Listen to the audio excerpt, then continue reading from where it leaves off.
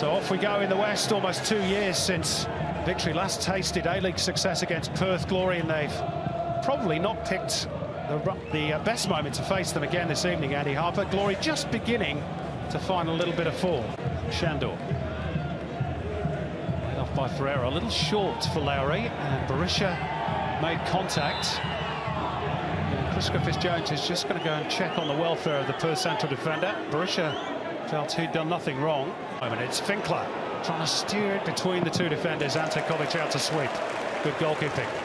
Oh, and then a mistake by Deng, and Andy Keogh lifts it over Danny Vukovic. A goal out of absolutely nothing, and the Irishman's back. The first goal of his second stint for Perth, and the Glory lead in the 27th minute. Ante Kovic has hoofed the ball long. Thomas Deng, fine young player though. Can't give him too much space because he can shoot and will. It's palmed out towards Keogh off the post, and Diego Castro with a tap in, and it is 2 for Perth.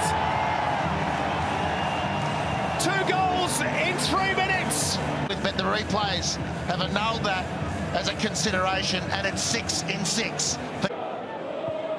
Needs an option. Kalfala provides a lovely turn. Berisha, that is a great goal.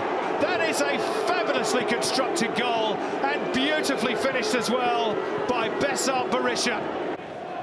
And a pinpoint finish. This is as good as you see combinations around the box. Kalfala goes down inside the box and looks hopefully at Chris Griffiths-Jones. Oh, he's had a little lash out at Shane Lowry off the ball, and he's going to go into the book for that. Fahid Ben Kalfala.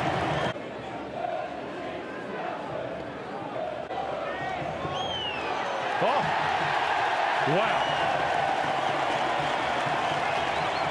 Straight red. On a contact from this.